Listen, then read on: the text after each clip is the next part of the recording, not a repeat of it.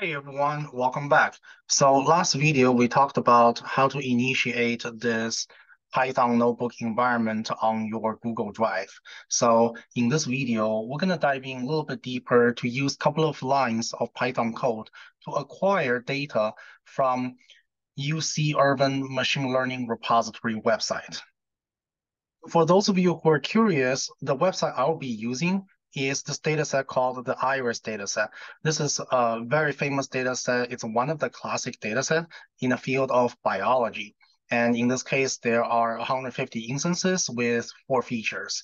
The task is, of course, classification in the sense that we're talking about the features of plants, specifically flowers. And the goal is to use these features to classify the flowers into different categories.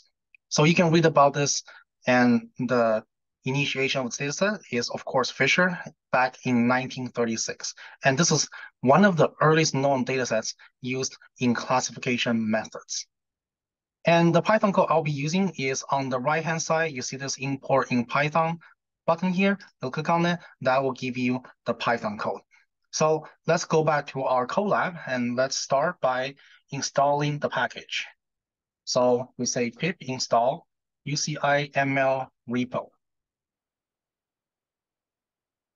So now that this is done, I need to import the packages. So I'm going to say from UCI ML repo, import fetch UCI repo.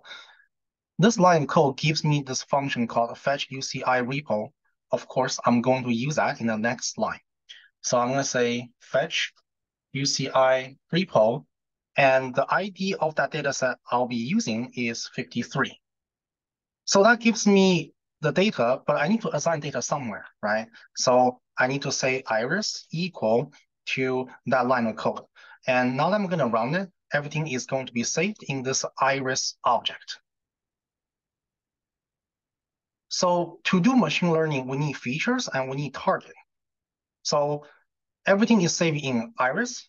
Now the next job to do is to get the X and Y, which are the features and the target, out of this iris object that we just loaded.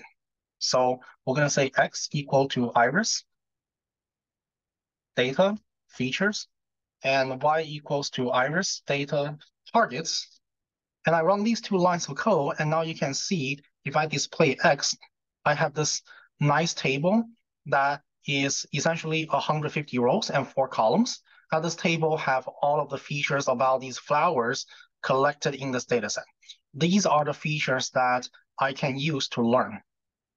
And of course, let me show you guys the Y as well. So next line of code, you can print out Y. And as you can see, Y are different classes, different categories of flowers. And it's just 1 column, and it should have 150 rows.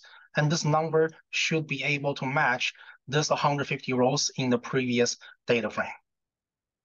So that is all you need to do to set up your machine learning task. And this is essentially ready for you to build any kinds of models that you prefer. The last thing I want to show you is the metadata. You can say print iris metadata, and it will give you a couple of informations. For example, that's the ID, that's the name, it's called iris dataset.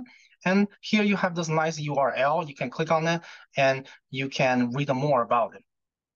And of course, you can also print out the variables. So you say print iris variables, and this gives you all of the information that you have. For example, sepal length, that's one of the variable name. A feature here means that it's in the X data frame. That is the feature that you are allowed to train your model on.